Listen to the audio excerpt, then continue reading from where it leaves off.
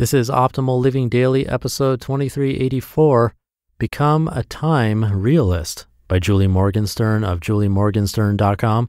And I'm Justin Malik, your very own personal narrator. And I'm going to keep on narrating as we optimize your life. Become a Time Realist by Julie Morgenstern of juliemorgenstern.com.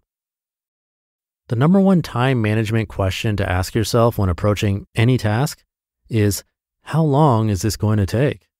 Yet we often resist asking ourselves this question for fear of discovering that we actually don't have enough time to do it all. Better close our eyes, jump in, and hope for the best. Other times we miscalculate based on wishful thinking. We believe if we are extra disciplined and diligent, we can get things done more quickly than usual. Unfortunately, denial doesn't change reality. Things take as long as they take. If we ignore the truth, we may very well run out of time before we've even started on the most important work. That is why asking the question, how long will this take, of every single task you do is the number one gateway skill, not only to good time management, but to peak prioritization. Unfortunately, it's easy to dramatically under or overestimate how long tasks take based on how we feel about them.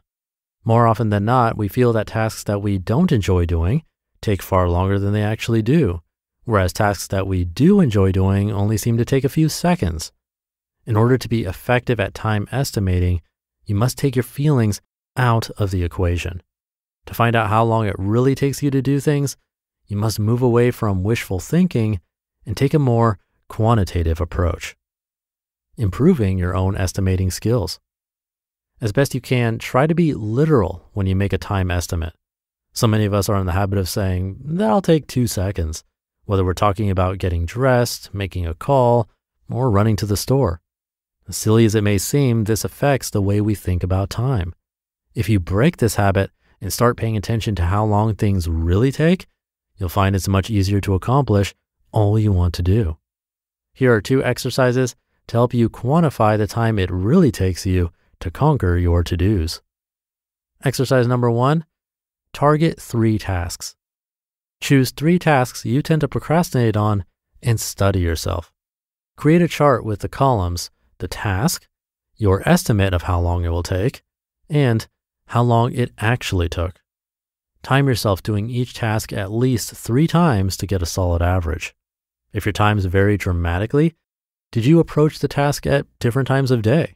That could affect your energy or ability to concentrate. And exercise number 2, keep a time journal. For 1 week, next to each item you put on your to-do list, jot down how long you think it will take. Then when you do the task, time yourself and write down the actual time it took to complete it. Compare your estimates to the actuals. Do you see a pattern? Are your estimates always off by the same amount of time or the same percentage of time?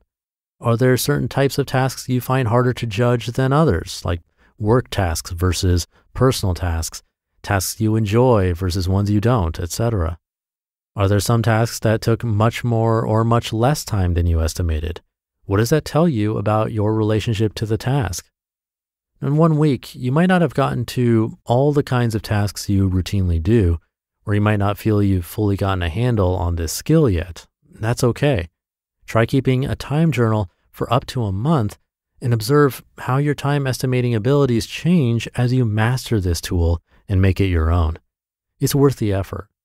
Once you get good at this skill, you'll be able to schedule your time much more realistically, which is to say, much more effectively. Now, it's worth noting, you won't have to be this detailed forever. After 2 weeks to a month of concerted effort, you won't have to estimate the time required for each and every 5-minute task on your list.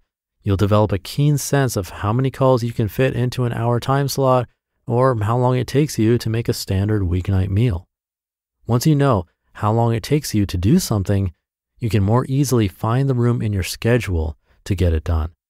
Alternatively, you might decide it's a better use of your time and energy to delegate the task to someone else, diminish the task for a better return on investment, or delete the task altogether. Now that's what I call proactive time management. You just listened to the post titled, Become a Time Realist by Julie Morgenstern of juliemorgenstern.com. And thank you to Julie. If you've been listening to this show for a while, you'll know that I'm definitely a tracker. I'm very analytical like that.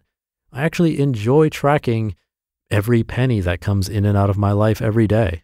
I also track my mood every single day. Probably been doing that for half a year, whereas with tracking money, more like 12 years. It's crazy to think about. And another one I've done personally multiple times is time tracking. Now, this is the one that I would likely never do consistently for a very long time because, like she talked about, a lot of your tasks stay the same from day to day and you don't really need to track it. But trying it for a week or two or a month can be very enlightening.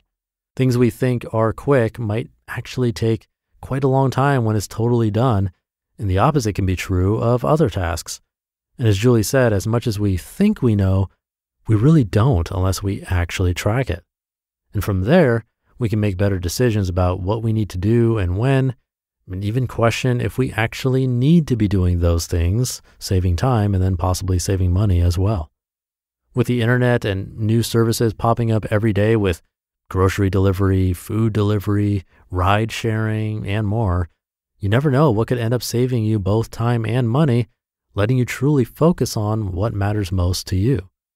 So try it out if you can. Let me know how it goes. Thank you for listening every day. Have a great weekend if you're listening in real time. And I'll see you tomorrow as usual, where your optimal life awaits.